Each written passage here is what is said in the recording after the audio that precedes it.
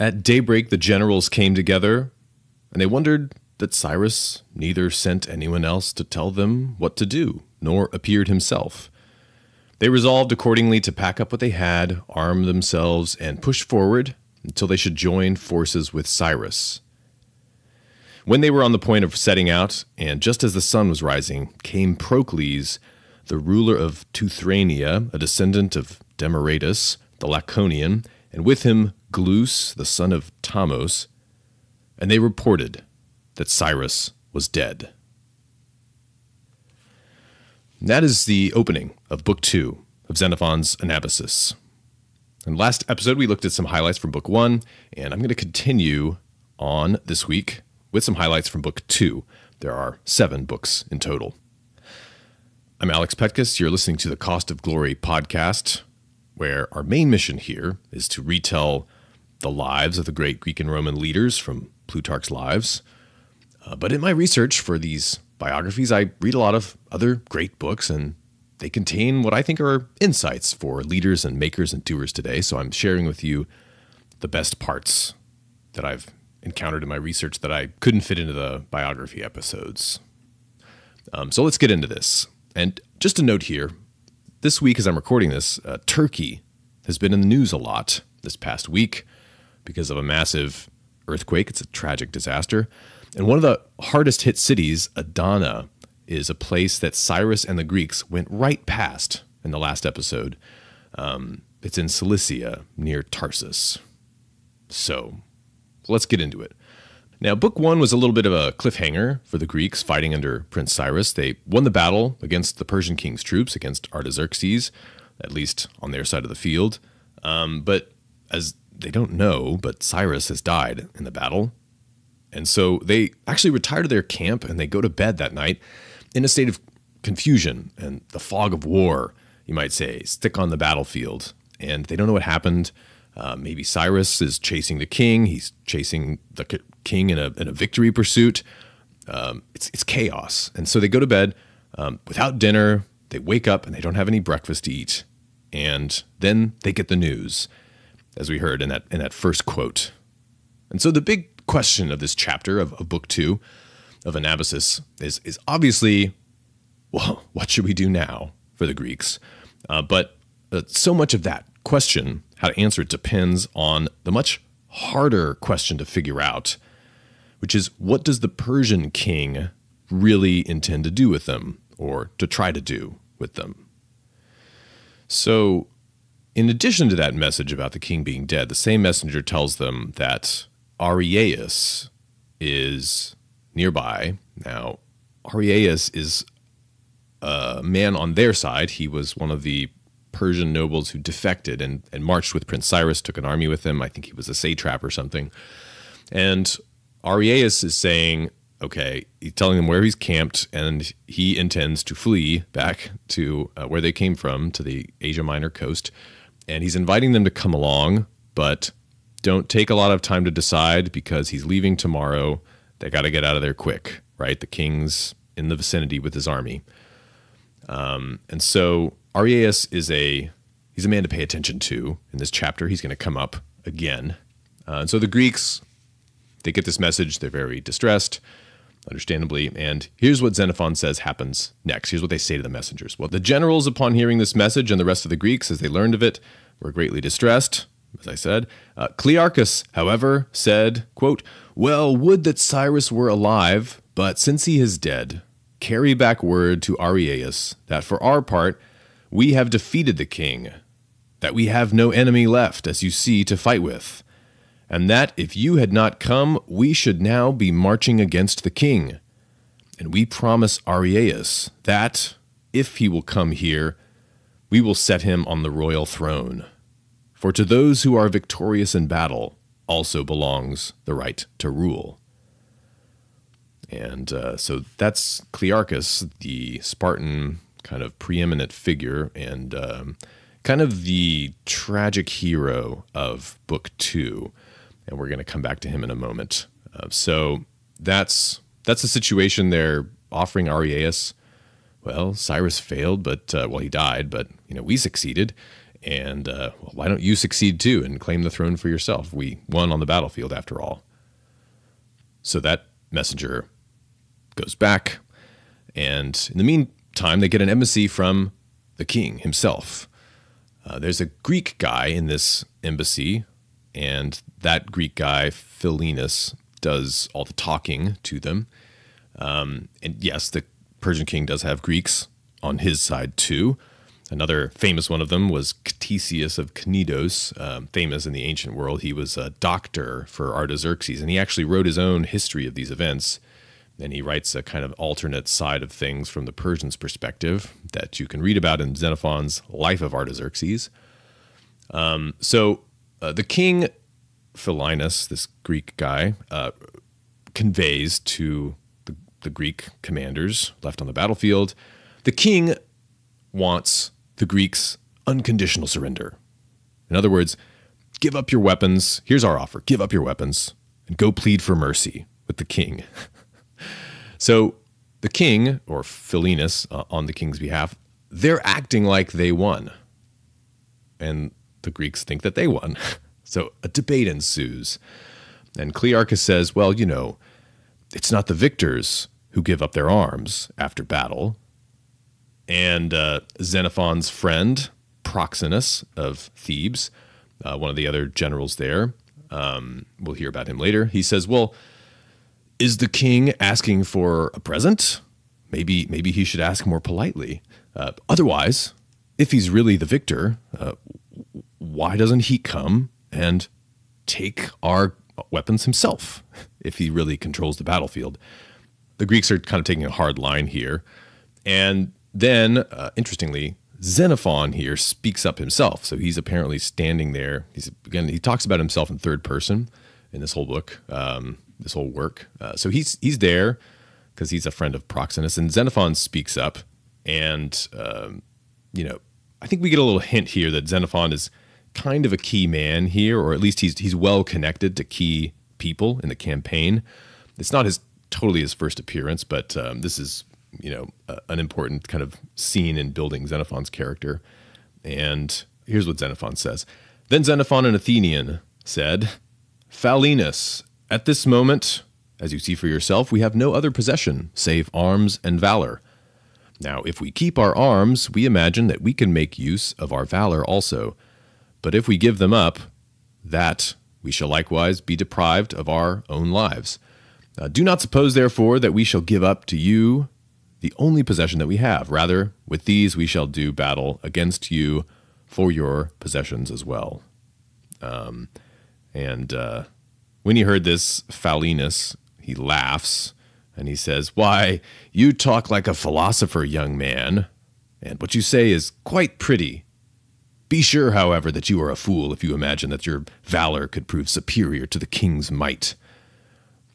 So Philinus really comes off as kind of a blowhard here, but he does have a point that they are still quite outnumbered by the king's forces in the nearby vicinity. So the negotiation there basically fails, and the king's embassy with this Greek guy Philinus goes back. Meanwhile, messengers from Ariaeus come back, so they're still trying to figure out what are they going to do. And Ariaeus, I'm going to quote what he says here. I think it's kind of interesting. Ariaeus says that there are many Persians of higher rank than himself, and they would not tolerate his being king. But the messengers continued, if you wish to make the return journey with him, he bids you come at once during the night. Otherwise, he says he will set out tomorrow morning. So I think this is an interesting kind of reflection here. If you want to be the leader, you have to consider who the other bidders are. Kind of obvious there, but other people might not tolerate you being the leader if they think that they can do it instead. So that's the position that Ariaeus is in. So he's going to go back and not try to make a bid at the kingship. And Clearchus gives a kind of a non-committal answer. He says, we're going to think about it, and they send the messengers back. And then he takes counsel with the generals, the Greek generals, and he gives his opinion on the best choice. And that is, the king is now on the other side of the Tigris. So if we want to attack him, we don't really have a way. We have no boats. And there aren't really any provisions where they are now. They've all been eaten, and it's not a very hospitable terrain that they happen to be in. And Ariaeus was a friend of Cyrus. He's our best bet. We should trust him to some extent, at least. He's the best option we have now. So he says, let's go join up with Ariaeus. And this is the moment when Clearchus becomes the de facto leader of the Greek army, because before he was kind of the preeminent among Cyrus's Greek generals, but he's not the leader of the Greeks when Cyrus is dead. It's not really clear that should be the case, but he speaks up, and Xenophon says, and thenceforth he commanded, and they obeyed, Clearchus that is, not that they had chosen him, but because they saw that he alone possessed the wisdom which a commander should have, while the rest were without experience. So Clearchus here basically just gives his really kind of cold analysis of the situation, of the facts on the ground, and offers his course, his idea on what the best course of action is. And so they end up kind of choosing him as leader. Again, this is a pattern we see in the Anabasis, that the people who, when everybody's kind of confused and it's not clear which direction they should go and it's not clear who's in charge, the person who gives the best counsel often ends up leading. So that's a thing you might be able to take away if you're in a situation like that. Do some analysis, sit down and look at the facts and give a recommendation to the group based on that analysis. And be careful. You might get picked to run the operation. So they go on and they join with Ariaeus, and still not really confident in the plan, but it's the best plan that they have. And they swear oaths with each other, with Ariaeus, not to betray each other, etc. And then they have to decide what the route that they're going to take is, because they've taken this route from the Euphrates River, which kind of runs from the west to the east, from kind of near the Mediterranean coast down into Iraq in a kind of a southeasterly direction. But Ariaeus gives his opinion. We can't take that route back, because don't you remember the last basically 20 days of marching on that route? We ate basically everything within miles and miles, and whatever wasn't eaten by us was burned by the enemies on our way. They had a kind of a scorched earth policy. So there's really no provisions on the way back along the Euphrates River. We have to take a different route. And so this is going to be challenging.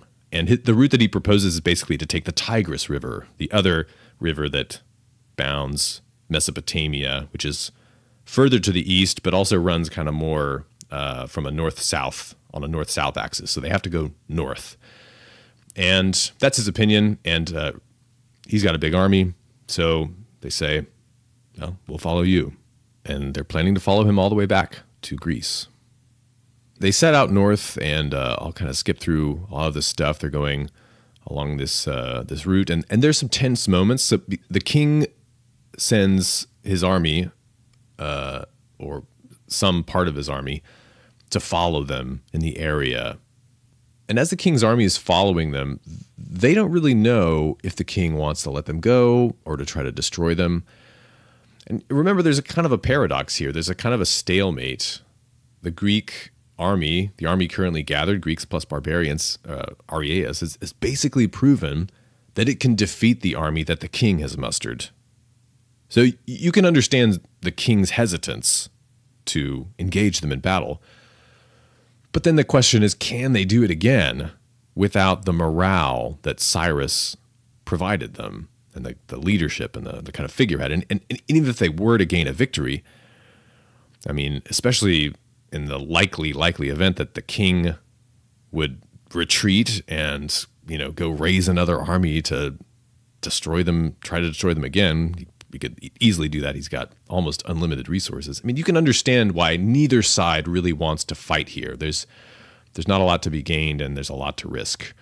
And the Persians, the Persian king, that is, he eventually offers a kind of a truce, and the Greeks accept, and they say basically the king offers to let them supply themselves in a nearby village, or series of villages, and he won't interfere. And the Greeks accept. And there are a few interesting passages here. I won't give a ton of context necessarily for them, but there's really a lot of interesting insights into the character of Clearchus that Xenophon really, he kind of admires this man. And I want to just read you a couple of passages about Clearchus here. However, as the night went on, a panic fell upon the Greeks also, and there was confusion and a din of the sort that may be expected when panic has seized an army. Clearchus, however, directed Ptolemies the Elean, who chanced to be with him as herald, and was the best herald of his time, to make this proclamation after he had ordered silence. The commanders give public notice that whoever informs on the man who let the ass loose among the arms shall receive a reward of a talent of silver. And this proclamation is made, and the soldiers immediately calm down. So basically, it seems that the soldiers were, some people were kind of panicking and rushing to get their swords and thinking that they were getting attacked in the night. Maybe they were acting on bad information. And so Clearchus basically kind of plays a trick on his own soldiers, and he has to explain the sound, and he basically says that somebody let a donkey loose among the arms, which was nonsense, but it gave people a kind of a plausible explanation and allowed them to save face. And so he calms down the Greeks, and the next morning he orders them up to get ready for battle, just in case, but nothing happens. And then some of the messengers come from the king. This is actually where the king's messengers offer peace, but I think this is kind of an interesting scene. So he comes forward with the best armed and best looking of his own troops, and he tells the other generals to do likewise. So he really likes to set the stage psychologically for basically everything that happens whenever he can get the chance. He wants to get, he actually, before this scene, he goes and he has all the weak and wounded people, and this kind of scrawny looking soldiers hidden in their tents. And he wants the Persian ambassadors, when they come, to only see just the buffest and most put together looking Greek soldiers. And there's another passage here where he wants to get a psychological edge. After the messengers give their offer, Clearchus goes and he huddles with the Greeks. And when they had said this, Clearchus had them retire and took counsel about the matter. And it was thought best to conclude the truce speedily, so that they could go and get provisions without being molested. And Clearchus said, I too agree with this view. Nevertheless, I shall not go so to report at once, but I shall delay until the messengers get fearful of our deciding not to conclude the truce. He's always just trying to get a few more psychological legs up on the enemy. And I'll skip some of these passages, but there's a lot of places in here where Xenophon really makes clear Clearchus is a very smart guy, and he's a very crafty guy.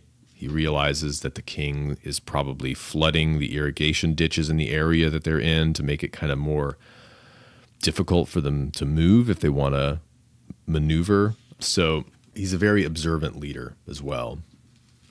All right, and they get some provisions from this nearby village when the truce is called. I'm reading you a little passage here that I thought was funny.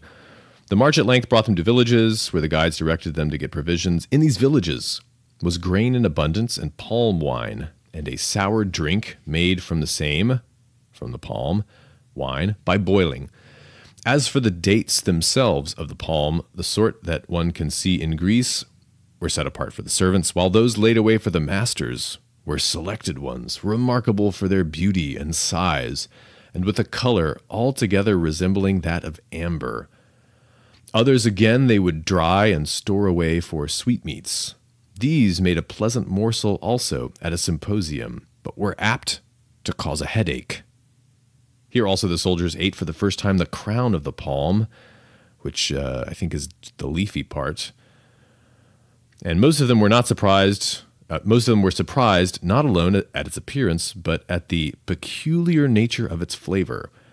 This too, however, was exceedingly apt to cause headache. So next, the Greeks get approached by Tissaphernes. Do you remember Tissaphernes from the last episode?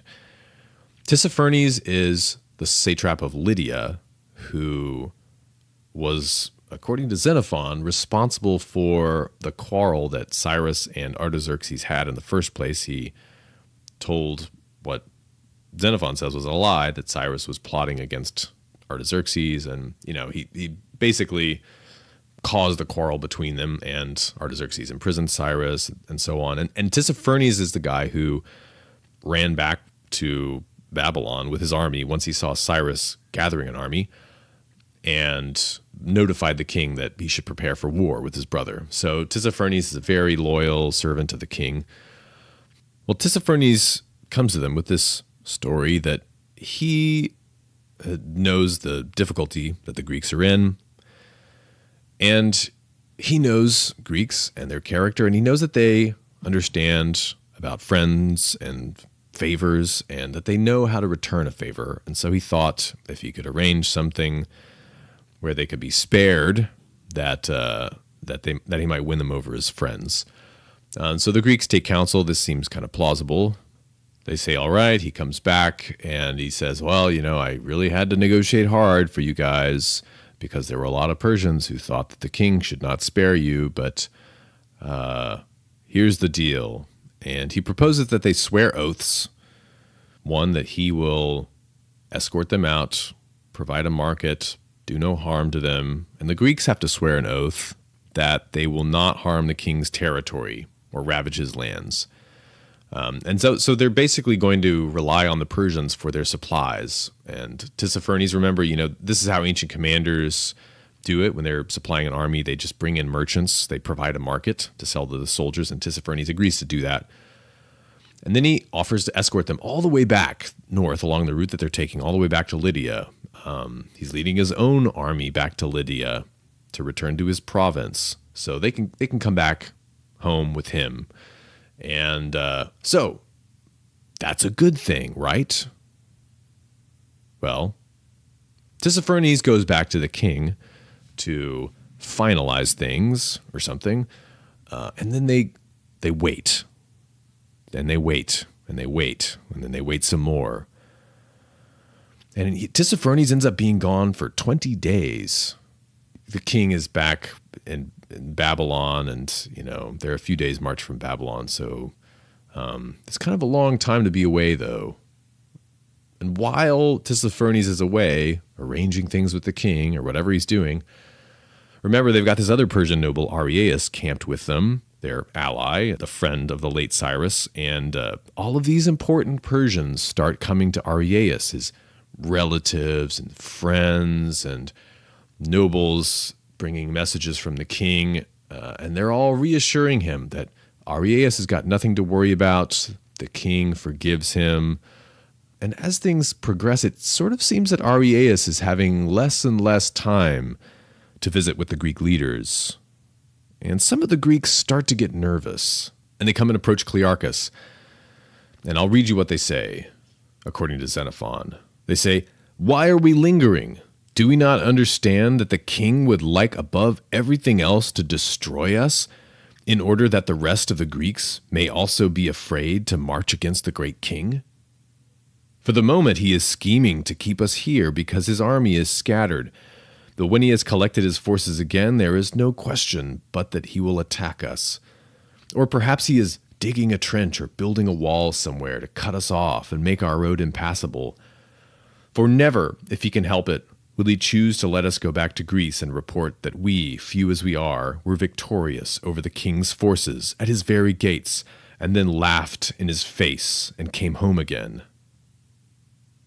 So you see what kind of a difficult situation Clearchus is in as a leader. He doesn't really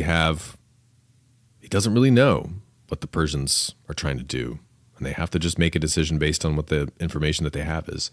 And so the Greeks that approached him are proposing to go off on their own and just plunder what they need to and try to make their way home with the strength of their arms. But Clearchus comes back and he says, "Look, This is our best option. We don't know the territory. There are rivers to cross, major rivers. There are irrigation canals all over. We don't know the lay of the land. It's not an easy territory to navigate. If you don't have boats, we don't have boats. We don't have cavalry, and this is wide open land. This is Mesopotamia.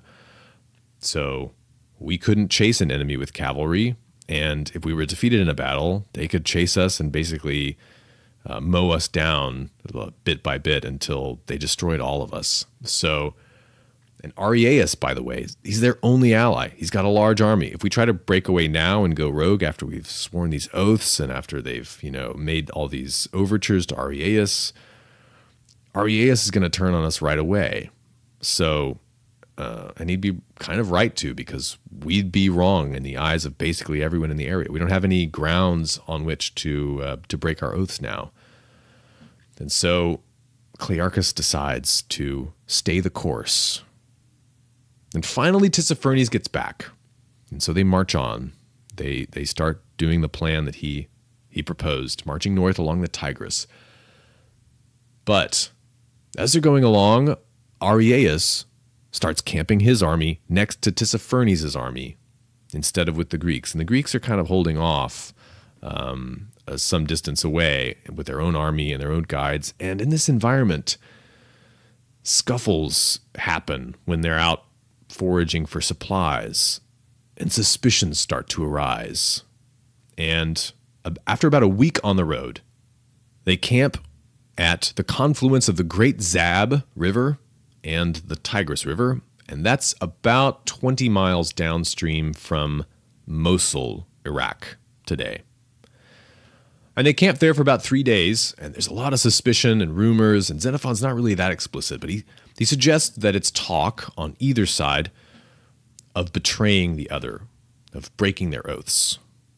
But in this situation, they're camped, they have a little bit of time to rest and talk. Clearchus, the Spartan, the leader of the Greeks, he decides to try to go to Tissaphernes and dispel the tension. And this is a fateful decision. Clearchus sends a messenger. Tissaphernes says, "Yes, come, Clearchus." And Clearchus goes, and he gives a speech in front of Tissaphernes that Xenophon records. It's kind of long. I'll just give you one little quote here. "I resolved to have an interview with you so that, if possible, we might dispel this mutual distrust. For I know that there have been cases before now, some of them the result of slander, others of mere suspicion, where men who have become fearful of one another and wished to strike before they were struck have done irreparable harm to people who were neither intending, nor, for that matter, desiring to do anything of the sort to them. In this belief, then, that such misunderstandings would best be settled by conference, I have come here," etc., etc. So, they're kind of in a prisoner's dilemma situation. Clearchus wants to dispel all that. He wants to reaffirm his commitment to the oaths. He wants to be Tissaphernes' friend. And Clearchus points out all the things that he and the Greeks could do for Tissaphernes. Tissaphernes has many pesky, rebellious peoples in his neighborhood. The Mysians, the Pisidians that Cyrus said that he was going to march against and didn't. So the Pisidians are still there, kind of causing problems and being rebellious. And the Egyptians are in open rebellion. And what if Tissaphernes could use this powerful army of the Greeks to solve all these problems for himself and for the king? And, Clearchus says, not to mention rival satraps or dynasts in the area. And if Tissaphernes is in charge of this army of Greeks, well, he could become a very powerful man, couldn't he? And so Clearchus is, pointing out all the things that they could do for him, for Tissaphernes. And it's here that Tissaphernes starts to lay out the net. And Tissaphernes opens by saying, well, we really would have had an easy time destroying you if we wanted to. But you should trust me. I wanted to make you my friend. I wanted to prove myself trustworthy, and I wanted to win you over for myself. I think we really understand each other. So it seems like Clearchus's words were really well placed. And then Tissaphernes lays the bait. He says, "And as for all the ways in which you are of use to me, you also have mentioned some of them, but it is I who know the most important. The king alone may wear upright the tiara that is upon his head," the crown, "but another, too, with your help, might easily so wear the one that is upon the heart." And that's a little bit ambiguous, but he's basically suggesting that he might be interested in making a bid for the throne himself with their help. And that is very interesting. It's very interesting to Clearchus, and it's very interesting to the Greeks. And then Tissaphernes turns and he basically suggests to Clearchus then that the cause of all these suspicions has been dissenters within Clearchus's own camp, who have been spreading rumors, trying to undermine Clearchus's authority, sending messages to the Persians as well. And Tissaphernes says, well, he knows who the dissenters are, and he can help Clearchus get them out of the way so that these people aren't going to be able to thwart this very promising friendship between the Greeks and Tissaphernes. And he proposes that Clearchus bring all of the commanders, all of the generals, and all of the captains over to Tissaphernes and his camp for a dinner. And that at that dinner, Tissaphernes will unveil who the slanderers are, the dissenters are, and they can punish them. And Xenophon spends a lot of time describing all of this in great detail because in this book, he shows how Clearchus is such a smart and careful guy, and yet Tissaphernes manages to trick him here. How? Well, let's get to that in a second, but basically Clearchus comes back to the Greeks, and he reports the thrust of the conversation. And he insists, so he says, let's do this, guys. And some of the Greek commanders are like, I don't know if that's such a good idea, sending all of our leadership over there into the hands of these untrustworthy barbarians. But Clearchus just insists. He's so convinced that this is the right thing to do. He's won over by Tissaphernes' words.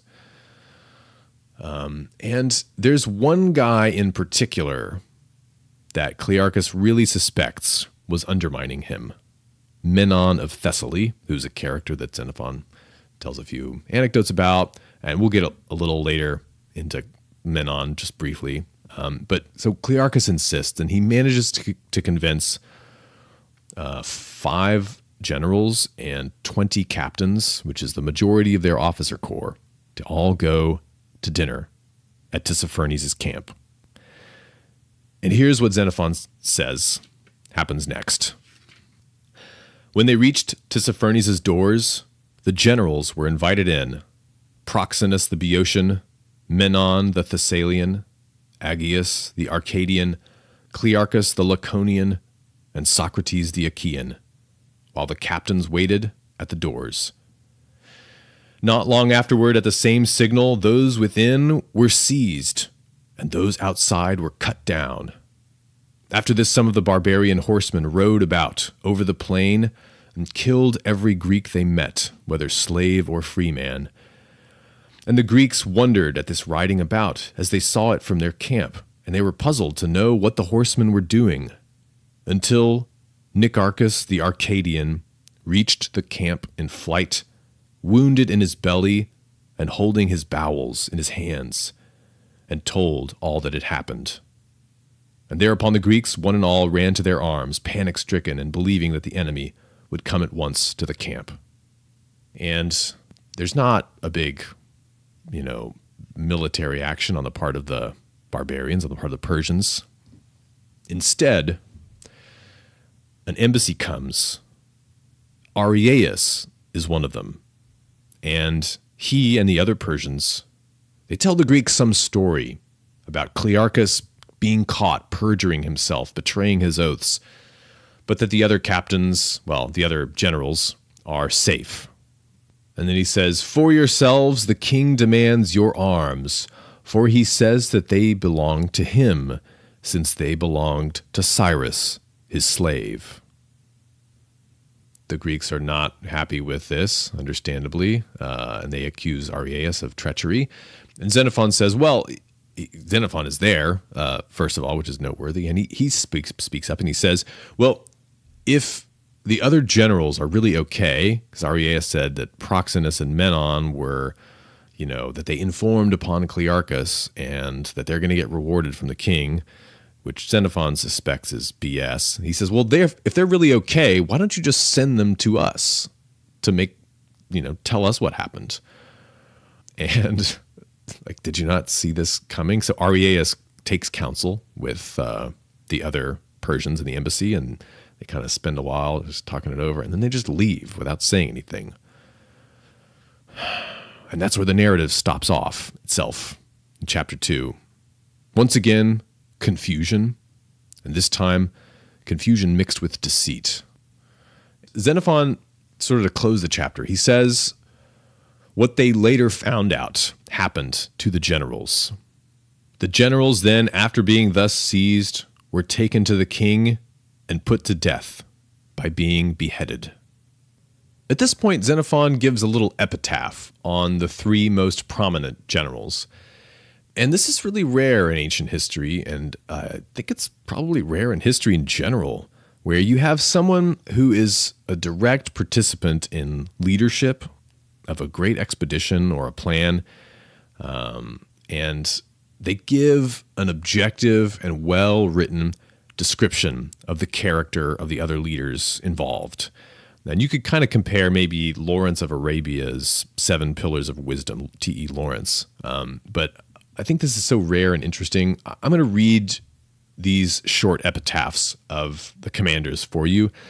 They're possibly the most interesting part of the book from a leadership perspective. I found them just really fascinating. So anyway, I'll read here. So first is Clearchus, and I'm actually going to end up repeating a little bit of what I read last time, but it kind of gives you the context. All right, so the generals are put to death. One of them, Clearchus, by common consent of all who were personally acquainted with him, seemed to have shown himself a man who was both fitted for war and fond of war to the last degree.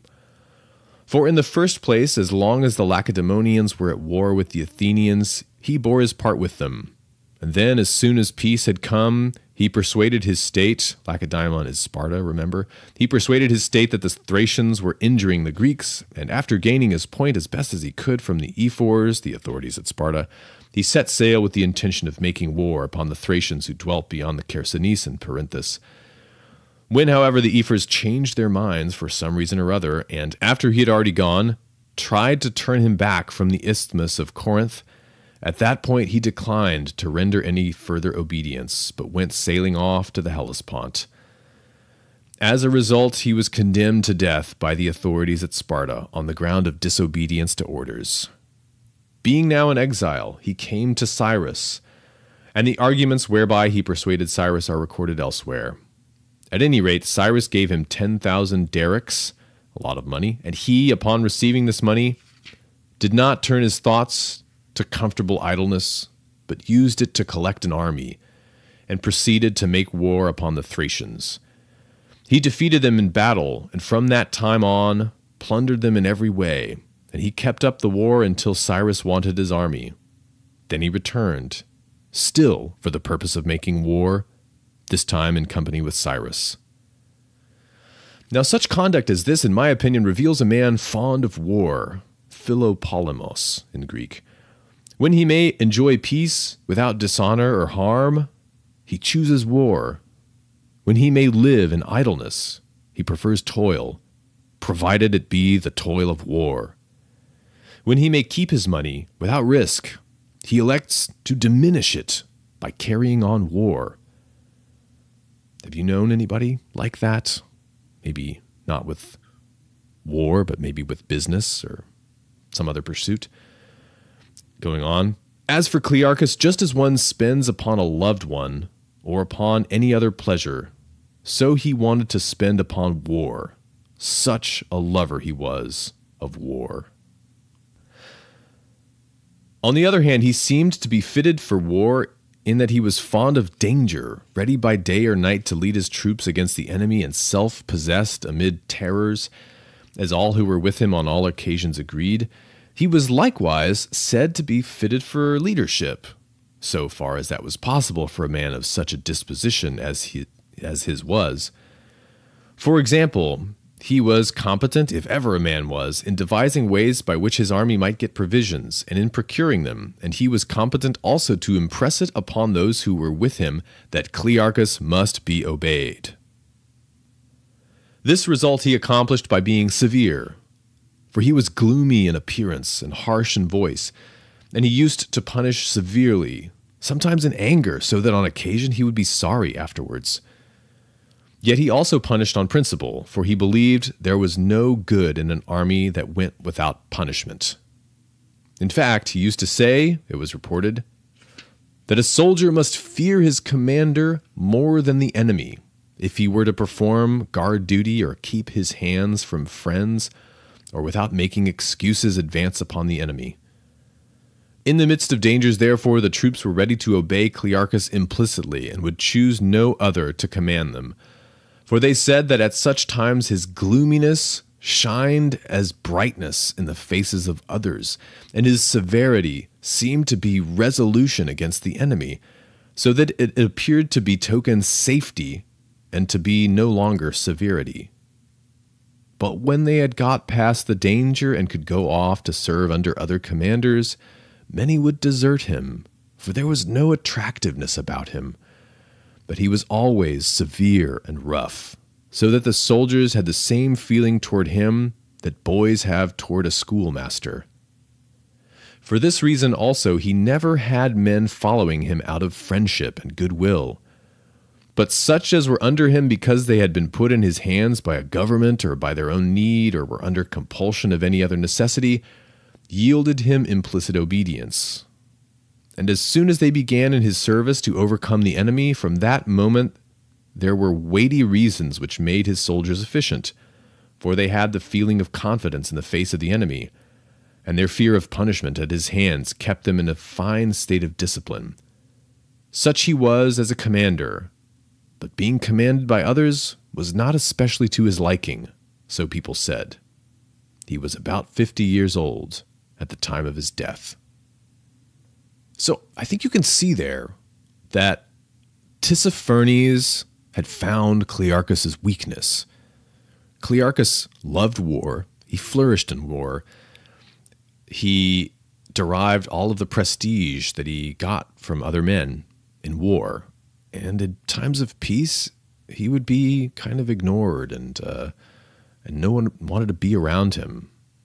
And so, Tissaphernes has Ariaeus in his camp for a long time, and he's really getting all the information on the Greeks and their quarrels and their characters. And so Tissaphernes found the thing that Clearchus loved and desired more than anything else, and he used it to bait him and to trick this otherwise brilliant and cautious and savvy commander. And he was tricking him with the prospect of the greatest thing that Clearchus could ever hope for, the greatest victory that anybody could ever win in those days would have been a victory against the Persian king. So, it was sort of like, how could Clearchus resist? And Tissaphernes figured this out. And that greed, or that desire, blinded him.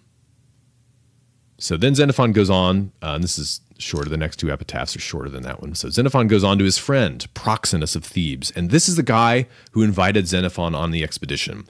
Proxenus introduced Xenophon to Cyrus.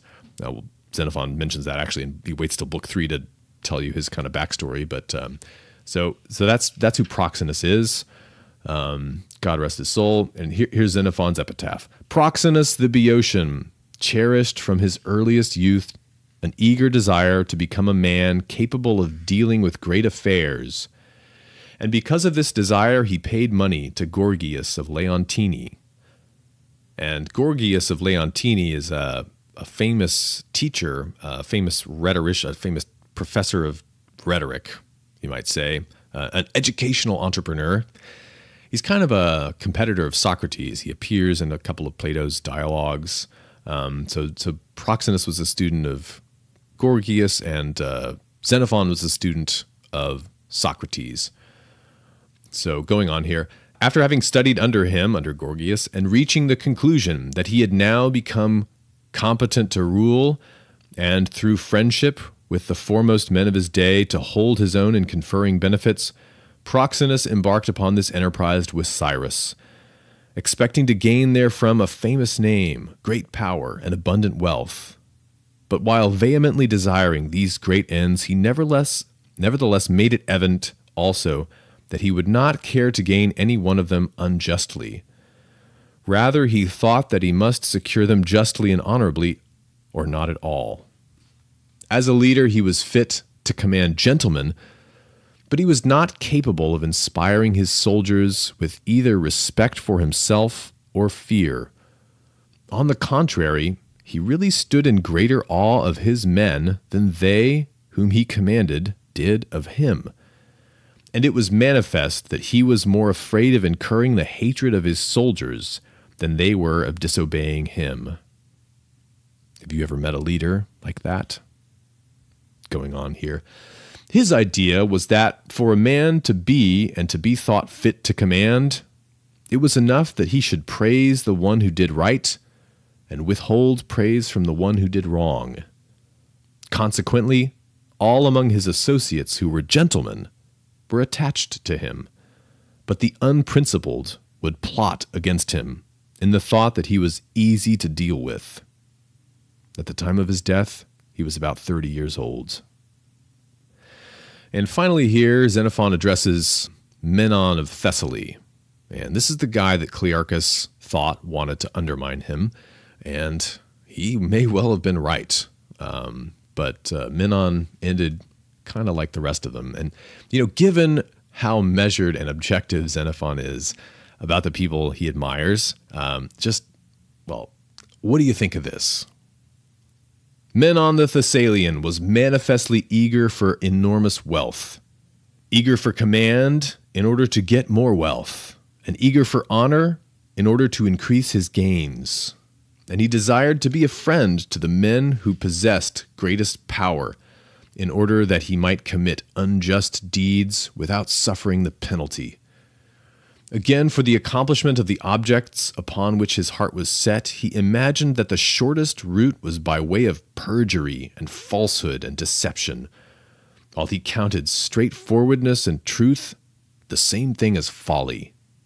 Affection he clearly felt for nobody, and if he said that he was a friend to anyone, it would become plain that this was the man that he was plotting against.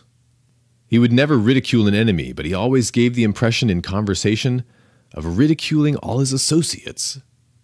Neither would he devise schemes against his enemy's property, for he saw the difficulty in getting hold of the possessions of people who were on their guard. But he thought he was the only one who knew that it was easiest to get hold of the property of friends, just because it was unguarded. I mean, Xenophon really detests this man, and you kind of wonder why people followed Menon.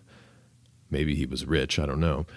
Again, all whom he found to be perjurers and wrongdoers, he would fear, regarding them as well armed, while those who were pious and practiced truth, he would try to make use of them, regarding them as weaklings.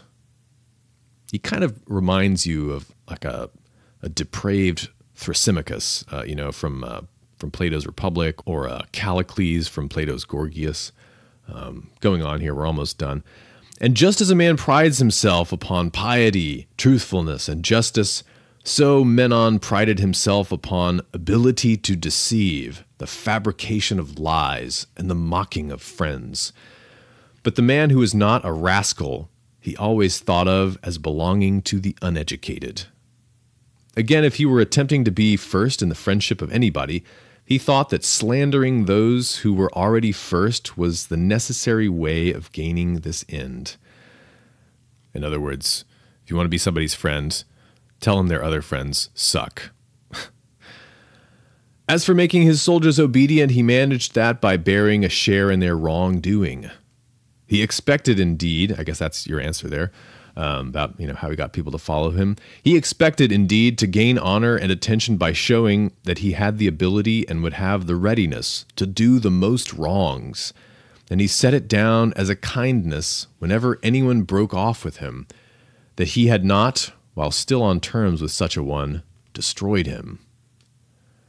So then he gives a little bit more details on Menon. I'll skip ahead. Menon was not, like Clearchus and the rest of the generals, beheaded, a manner of death which is counted speediest, but report says that he was tortured alive for a year and so met the death of a scoundrel. So maybe there is some justice in the world. And he mentions the two other generals and with a kind of a brief epitaph here that I like. So he says, Aegeus the Arcadian and Socrates the Achaean were the other two who were put to death. No one ever laughed at these men as weaklings in war or found fault with them in the matter of friendship. They were both about 35 years of age. And so ends Book 2. So, why did the king turn on them? What do you think? Well, let's take that one on next time. Hopefully you like the book. Remember, if you want to buy it, click the link in the show notes. I get a little commission there from Amazon. I do like the Landmark edition among those I listed. That's an easy way to support the podcast. Thanks for listening. Stay strong. Stay ancient. This is Alex Petkus. Until next time.